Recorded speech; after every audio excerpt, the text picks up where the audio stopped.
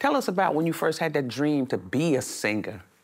Well, I dreamed that I was singing in front of thousands of people. I was young. And I always tell people, it wasn't that I wanted to be famous. I didn't care nothing about the fame. I can't stand the fame. You guys know what comes with all of that.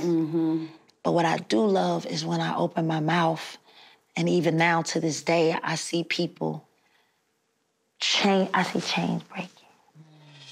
Wave at the neighbors. Hi. We on the way.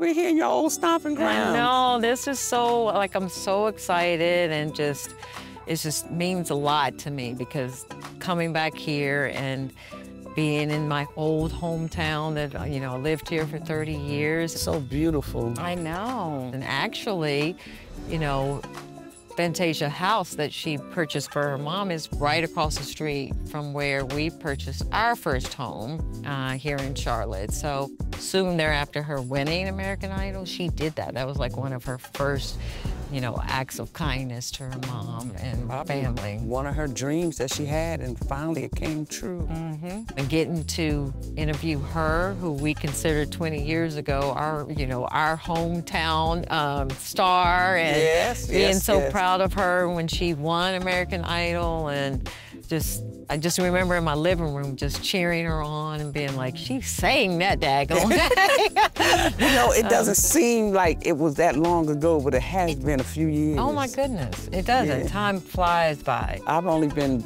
watching both of them from far off. So to be up close and personal and hear their stories about the journey that they've experienced, I'm happy about being able to hear that. I can remember, you know, being in Charlotte and her being, you know, a hometown star here, you know, she was big news. So there was, you know, a lot of the great things, but there were also some of the more challenging experiences that she went through and her whole family went through that was public, you know?